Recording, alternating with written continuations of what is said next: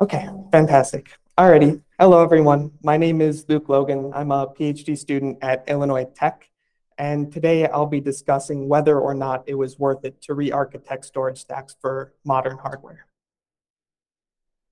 So there's been a rapid evolution in storage hardware. With every new generation of storage, there's been nearly an order of magnitude performance increase. In addition, new interfaces to hardware are being exposed. The traditional interface was the block device interface provided by hard drives. NVMe is now exposed the zone namespace API, which is giving direct control over NVMe flash pages. And persistent memory provides a byte addressable way of indexing memory, which is very deviant from the typical block abstraction. And lastly, CXL is an upcoming interface, which will be providing even more room for optimization. Traditional parallel file systems are used in the majority of HPC sites.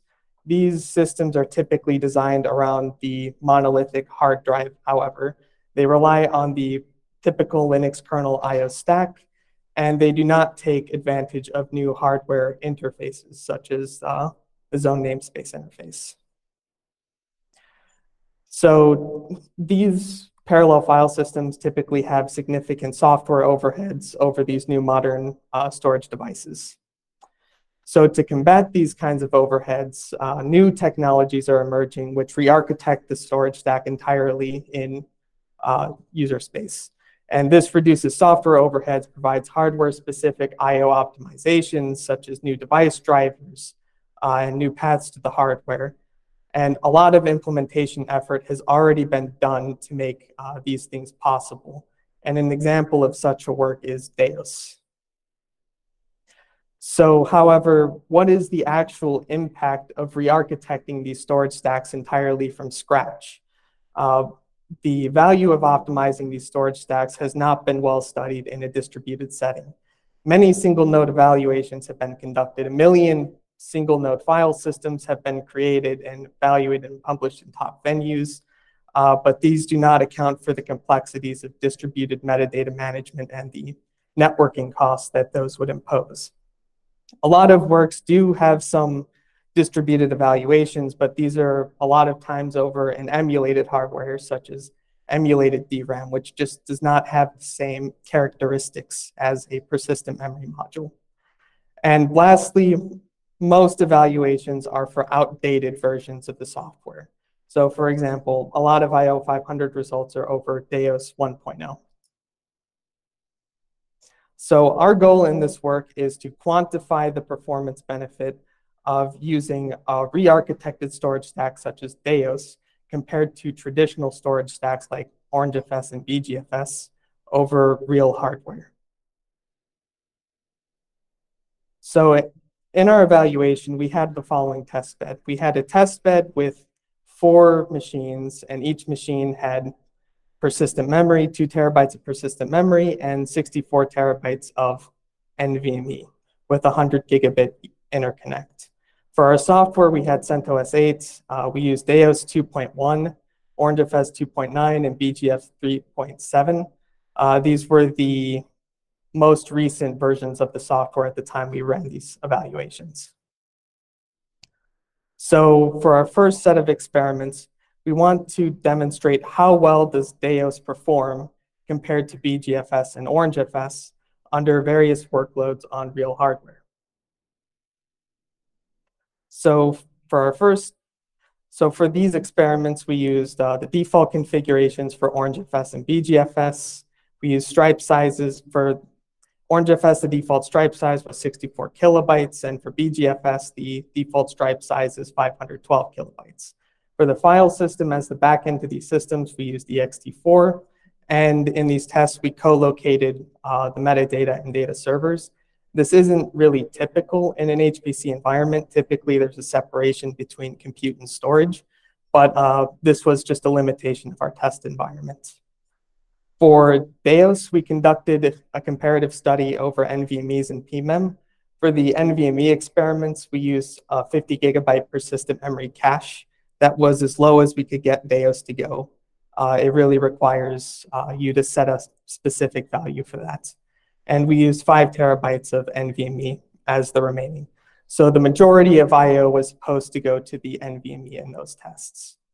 And for the server configuration of DAOS, we had 1 dedicated core on each of the nodes. So for our first test, we ran a stress test, the IO500 MD test. So in this evaluation, the MD test stresses metadata operations like open and close.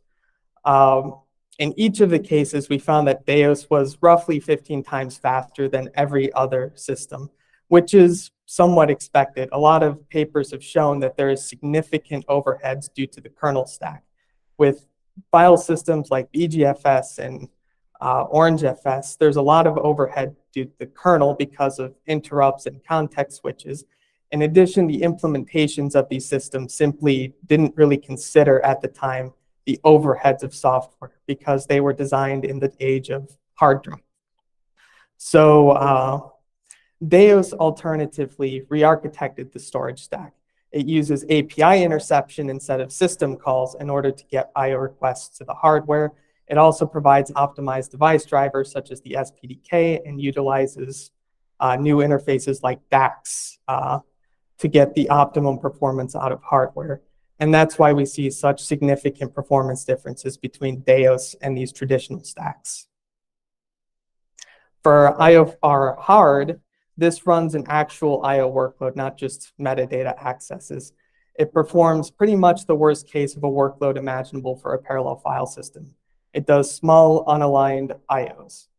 And in these evaluations, we found that DAOS was 8 times faster than all of the competitors that we tested against, which is, again, expected based off of what we saw in the last evaluation.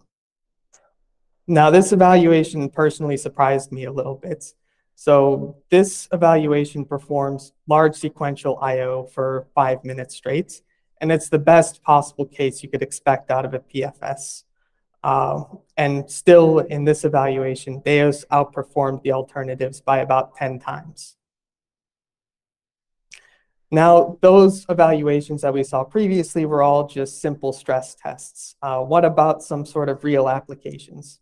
So in this evaluation, we chose 2 real applications, VPIC and BDCATS. VPIC is a write-only particle simulator, which performs a checkpoint restart workload. It does 30 gigabytes of I/O per checkpoint, and it does 16 total checkpoints, resulting in 480 gigabytes in total. And BDCATS is a particle clustering algorithm, which takes the input of VPIC and performs k-means on that workload.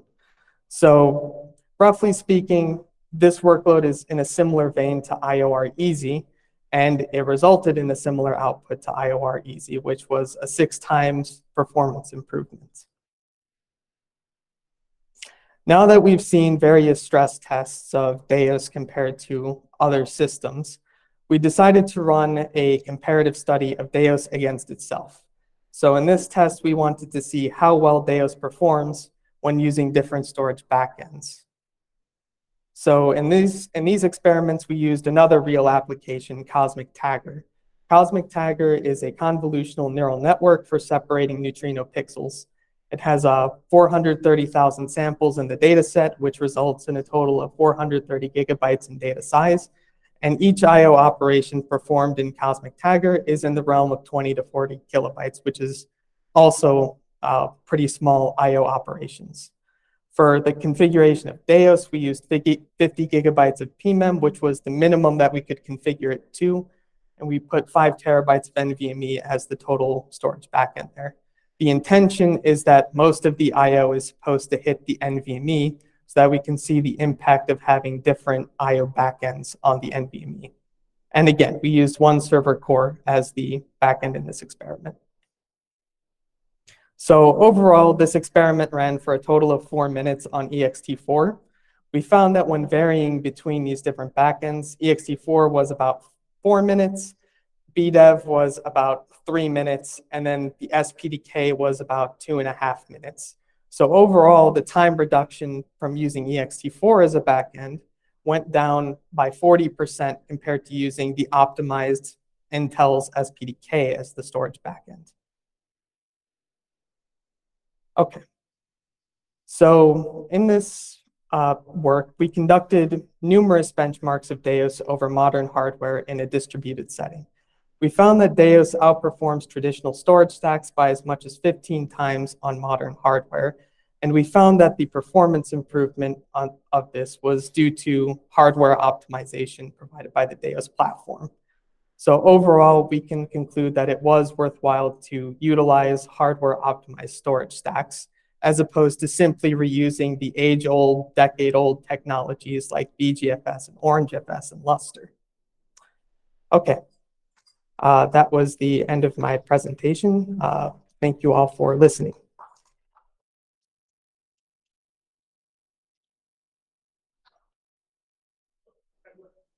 Yeah.